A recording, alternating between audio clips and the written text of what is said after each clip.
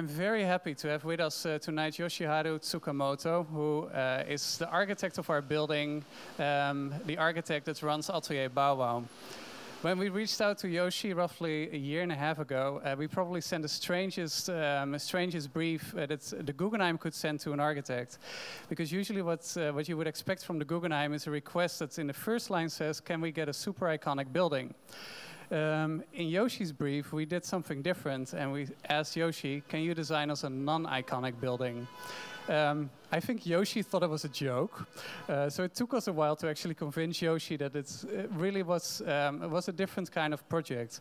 Our ambition with this project was to get people in from all around the neighborhood, all around the city, and really create a public space, and a space that people can easily get into. I think we have gotten quite a great piece of architecture, and Yoshi will speak on that first, actually on the building, and then after that we'll jump to some of his other projects. Thank you all for being here, and please join me in welcoming Yoshi. Do I need that? Okay. Good evening. My name is Yoshiharu Tsukamoto. Please call me Yoshi. I'm one of the two partners of Atelier Bow-Wow, and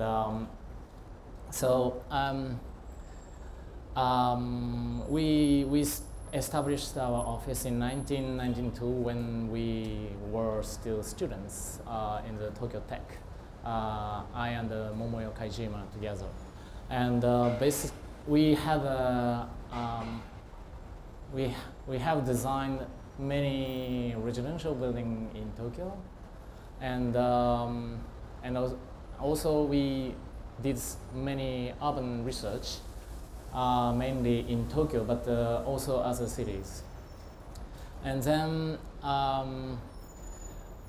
our interest is always kind of very lively space and social aspect of the building, and also the very the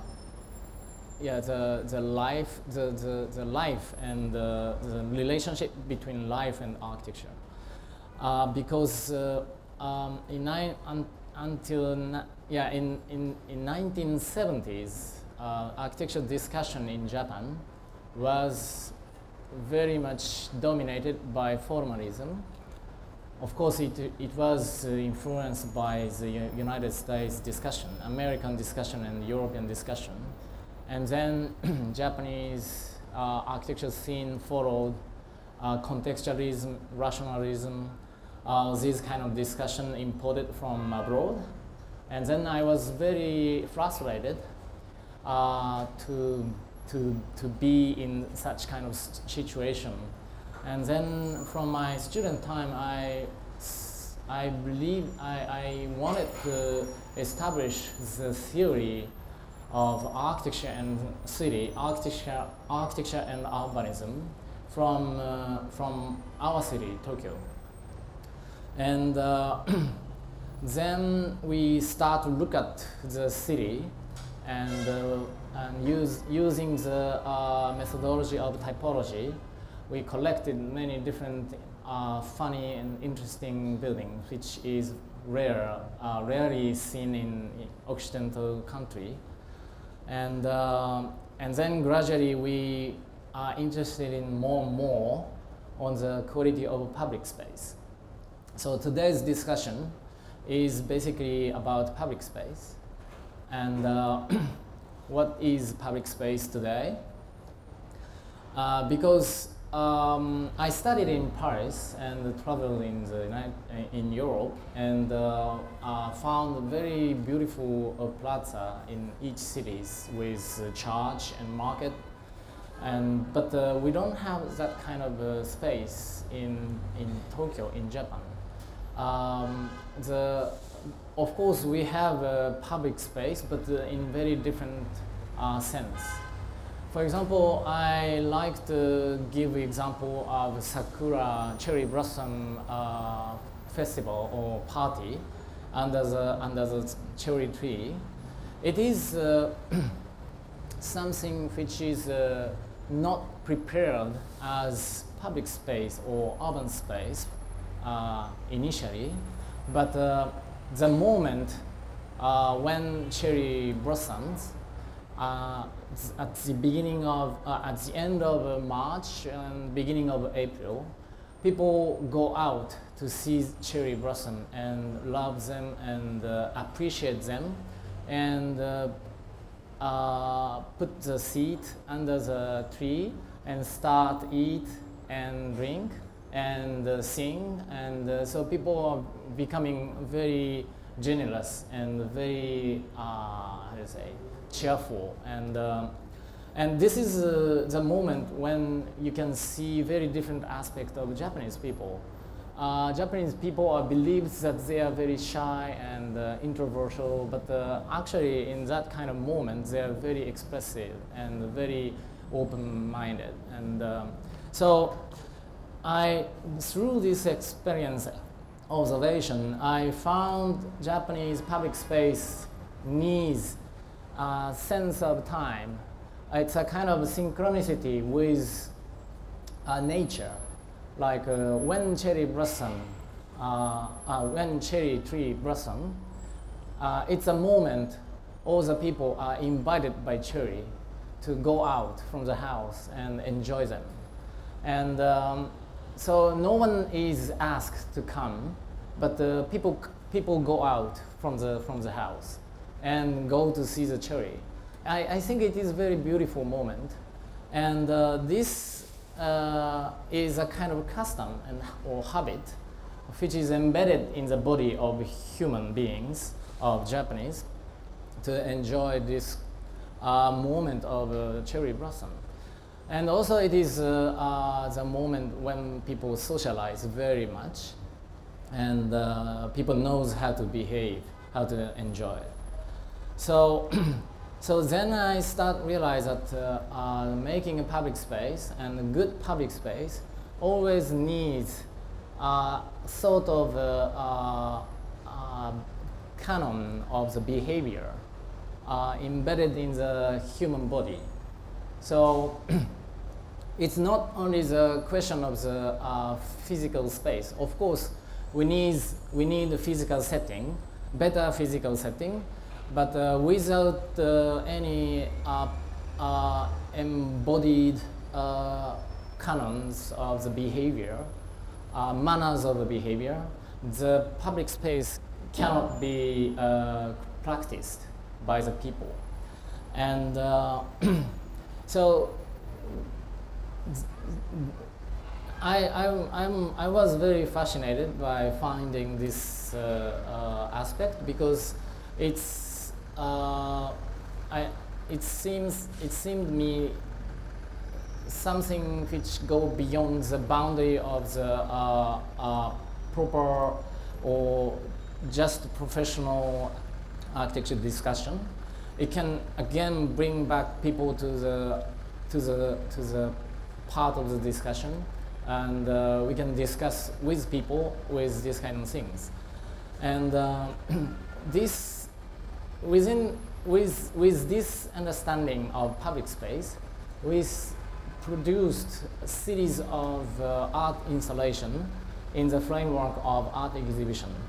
After published the book called Pet Architecture Guidebook, which is a collection of tiny small buildings in Tokyo, we started to be invited in so many different art biennale and triennale all over the world.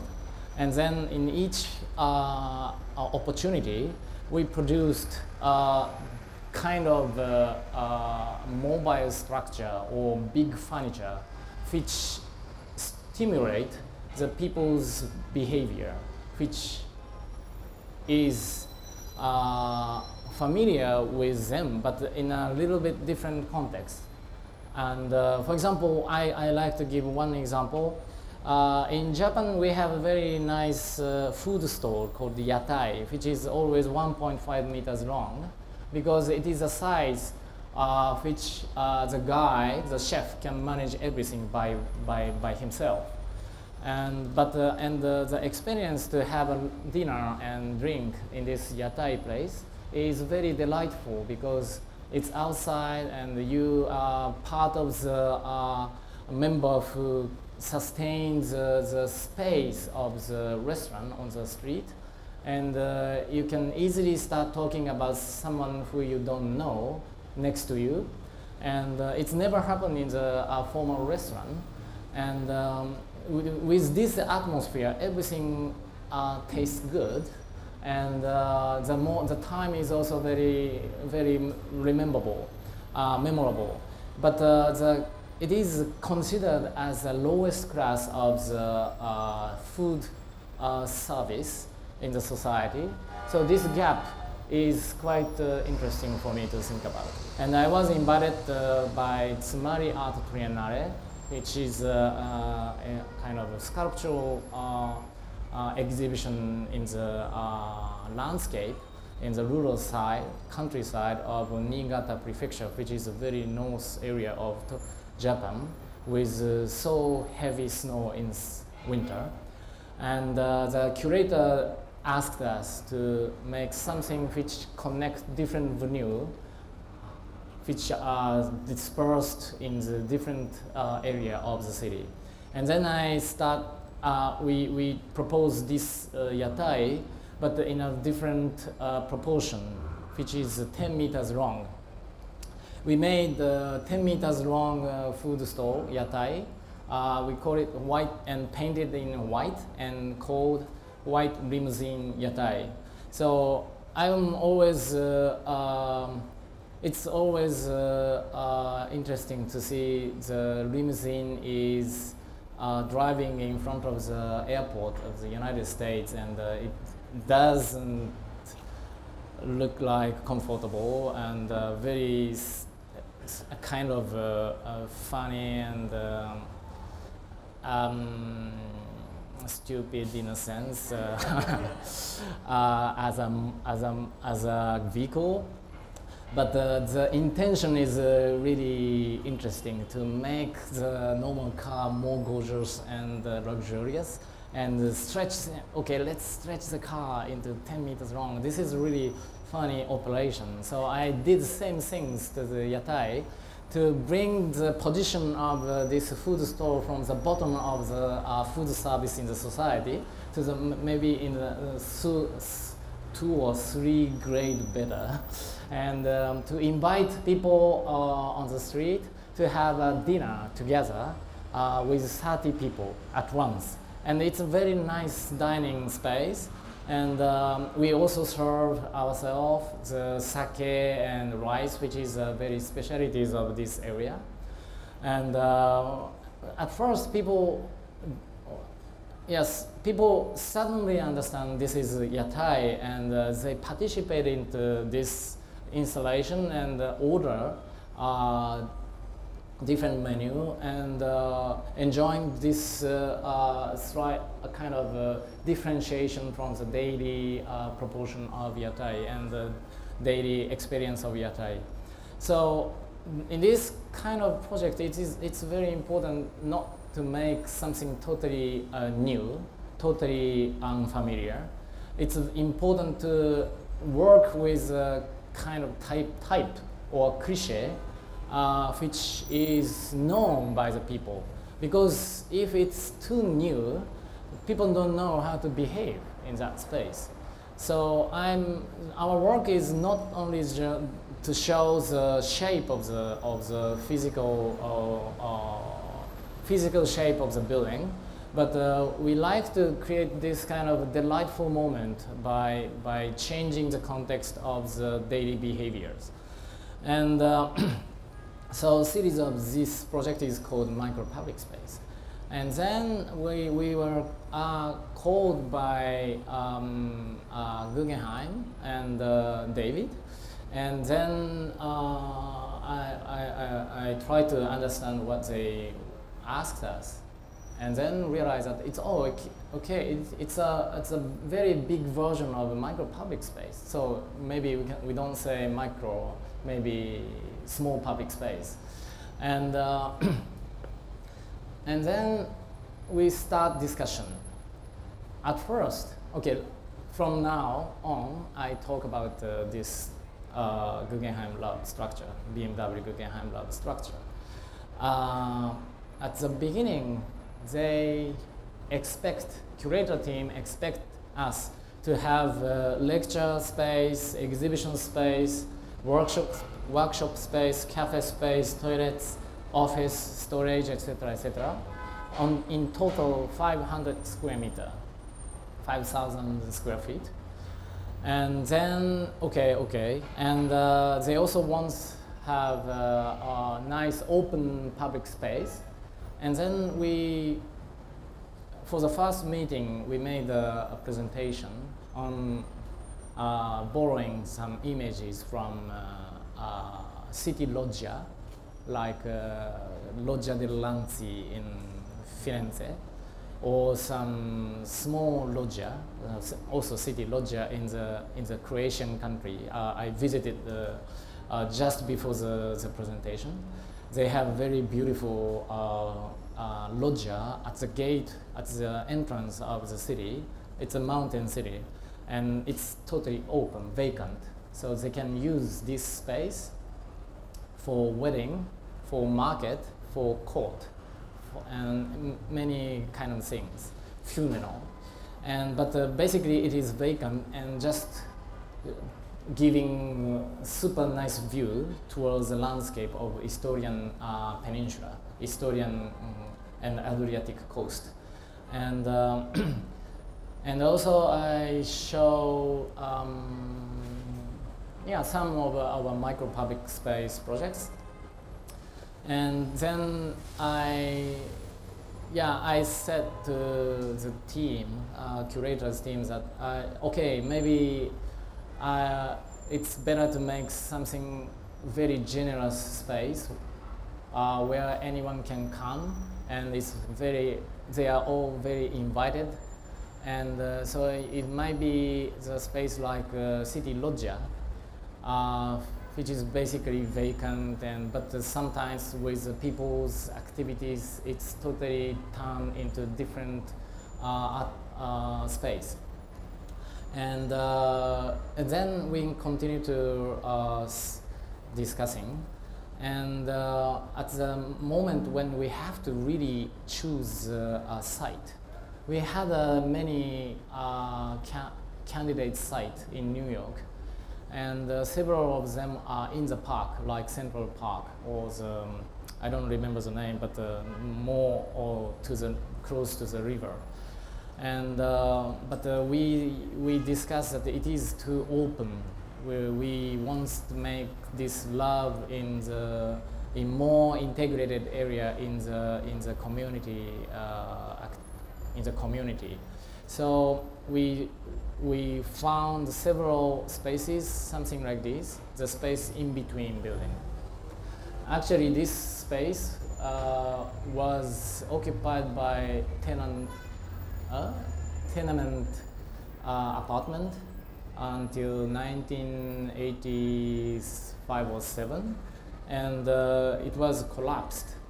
And then the city government destroyed the building and kept this space as vacant. And they were planning to make park or pocket park in this space. So they offer us to use our team to utilize this space. Yeah, but okay, the context and neighborhood is very good, very interesting. It's Lower East Side. And the space in between two buildings really match with our career. We had so many experience to make our building in a narrow space in very densely built area in Tokyo. And but the problem is we can't make 500 square meter buildings in this property. If we do that, if we really want to do that, we have to raise the stories, second or third. And then we might have a big problem of the circulation, elevators, escalators, to more budget and more cost to realize this. And then I realized that, okay, maybe we are now dominated by the metaphor of the exhibition space. Because we start to think about some sort of multi-purpose exhibition space at first, which is very open, like a city loggia. But of course, it is offer from Guggenheim. So exhibition space was a dominant metaphor in my mind at the beginning. But since the space is not big enough, then I realized that, okay, maybe now it's better to change the metaphor from the exhibition space into theater space. Because if we use the metaphor of the theater, we can multiply the use of the ground level in a multiple way. And then I start to imagine the flying tower, flying loft, traveling from one city to another city and install some vacant space and produce activities below this fly loft. And so I explained to the curators teams that, okay, let's think about 10 weeks long theater play from the beginning of August till end of to the beginning of October. So if you can agree if you can imagine to make very long theater play which lasts 10 weeks long, I think this lab can be designed in the direction of the theater-like space. And then they totally agreed. They quickly understood our proposal. And then we start design this structure. And then firstly, we thought how we can make this structure, which kind of material is appropriate for this program. And then we start to think about carbon fiber, which is very light and strong. And it's also very common in the new type of car. For example, BMW also utilize carbon fiber for car, for the body. And but in architecture, it is not much utilized until today. So it could be first building which really apply carbon fiber for the main structure. So, and I imagine if the space is made of the framework of carbon fiber, I think it is really light, and probably we feel the space will be very light, and it's also good to invite people from outside to go in. And then we visited many theater and asked the specialist who is a planner of the theater how to make a temporary theater in the city. And then we found this hoist system which suspend any kind of instruments above the stage, and when you want to change or change the scene, you can pull them down and create another setting. And then with this system, in 1/3 of the space from the first expectation, we can produce lecture space like this. This is lecture mode. Or workshop space. This afternoon, it was a lecture. Or the film viewing space. Yeah, yesterday's afternoon, we had a film viewing. And or the gathering, for example, big dining, inviting people. And then, so this and also the operation of changing the scene is also very interesting performance for the people who are crossing, who are walking on the sidewalk. So if you walk on the sidewalk, something came down and form a very in a different space, and when you come back, the scene is totally different. Ah, what's this? This is, yeah, 2 hours before it was a lecture space, but now it is workshop space. What's happening? So this is it gives a strong animation on the space, and this animation is really catch attention of the people to come and to have a communication and start talking about the future city, and in this time the theme is confronting comfort. What is comfort for our lifestyle, for our life? And so this is the story. And okay, so all these kind of thoughts always how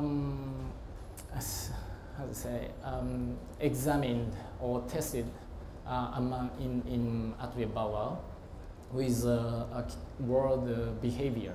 We use a lot this word. We watch the behavior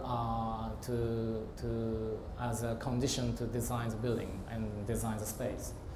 And for example, yeah, this space has full of behavior. So the building itself, the definition of the building itself, in physical sense, it's almost minimum. But I think it's full of behavior. And this proportion between behaviors, amount of behavior, and definition as a physical building, I think it is very new. It's very interesting. And I'm very fascinated with this. And also we see the behavior of the heat, which go up from the ground level. So if many people come, every people can be considered as a 80-watt heater. So you heat the air. So heated air goes up. And so because why we clad the building by the mesh to let warm air go out or cool air comes in.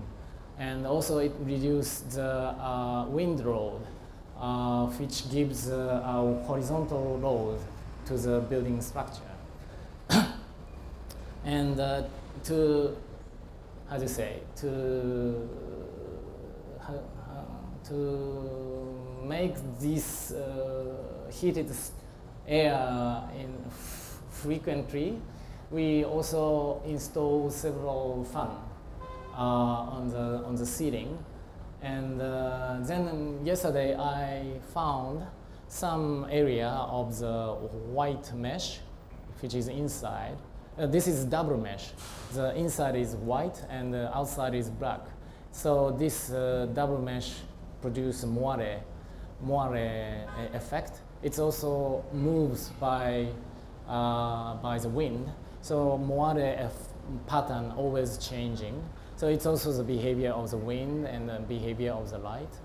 And okay, what I wanted to say is I found the very dirty part, which turns into brown now on the white mesh. But this is the destination of the fan. So fan is always blowing at that direction, and then this part of the white mesh catch more dust in the air, and it's fixed. The dust is fixed on that part than other part. So I think this is also one trace of the behavior of the dust. So and also we have a tent on the roof, and the light is always diffused by this tent. And here we have always very constant lightness. and it makes people more beautiful, and I believe, and of course the space is not enclosed, so wind is always running through. This is also behavior of the wind. So we are of course, and we are just next to the street of the Houston, which has heavy traffic. So I don't know how many cars passing in front of this building, but this is also very important behavior in the city. It's also produces noise. And some ambulance car, sometimes ambulance car or police car come with a siren, and then it's so loud, it's so noisy.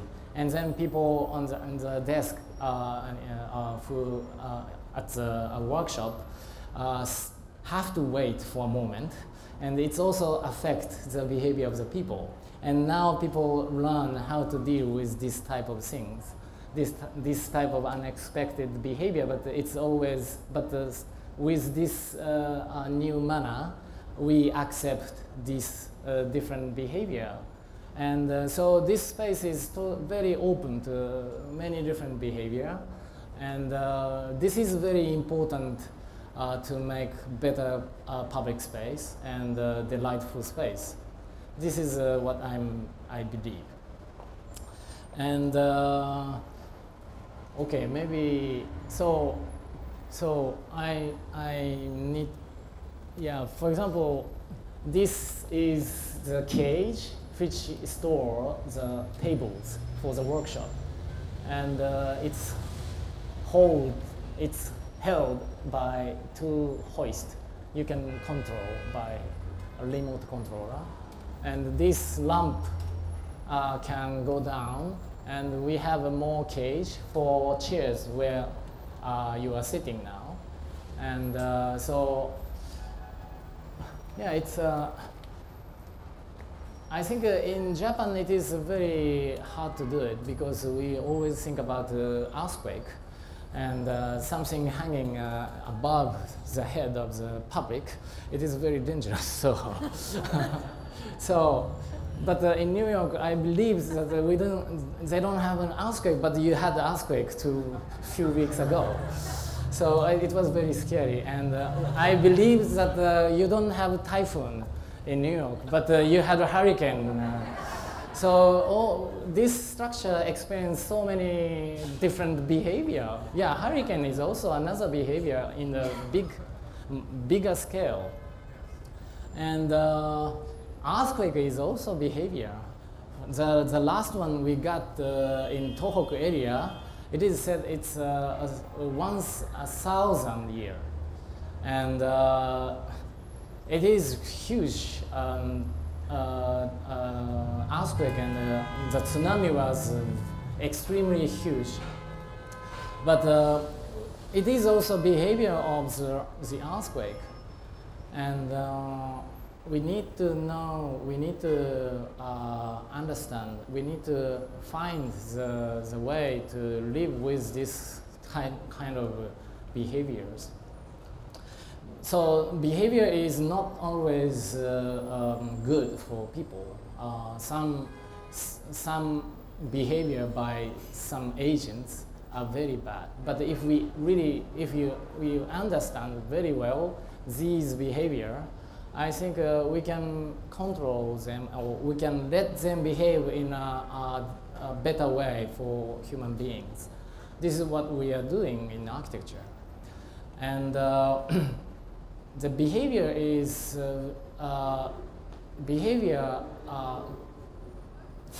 another aspect of behavior is, which I'm very interested in, is each behavior have its own time scale. So let's see the human being, the behavior of the human beings. If you want to observe the very basic instinct of human beings, like wake up in the morning and have a meal and go to school or office and work and have lunch and have coffee, and then tired, and go back to the home and have dinner and sleep, and wake up again.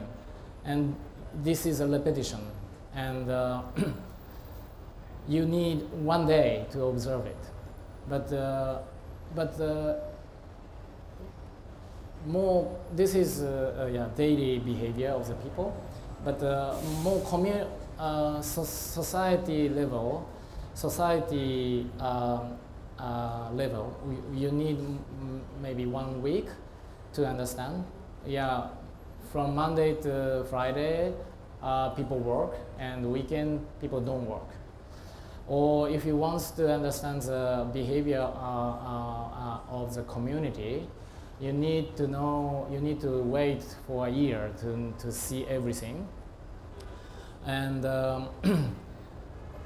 and behavior is not only human beings. As I said, light, wind, and humidity, and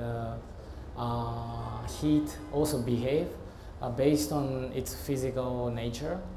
And for example, if you want to observe the rise of the temperature in your room from the very early in the morning to the noon, maybe 3 degrees rise of the temperature, you need maybe 3 hours to observe it. Or in a bigger scale, if you want to observe hurricane, you need 1 year to observe. And also we also consider building behave. Building also behave. Yeah, in this kind of a temporary structure. This is temporary structure for 10 weeks. And after New York, it's going to travel to Berlin. And after that, Mumbai. So in this kind of temporary buildings, it's easy to say, people are all building behave in a short period. But even the building made of brick, made of concrete, made of wood, if you take 50 years long time scale, 100 years long time scale, in the city, there are always a regeneration of the buildings, and you can observe the behavior of the buildings. And so this gives, so if you watch what's happening around and inside of the building from behavior point of view, you can bring so many different time scale by reacting or playing with different behavior. And this is what I think very important, because the time scale which is something missed in 20th century architecture. And and then it became more and more photogenic, became more and more artistic, and it became more and more distanced from the people. But now I think it's time to bring back architecture into more close to the people, and otherwise we don't know why we have to make building. And this is what I'm really think about.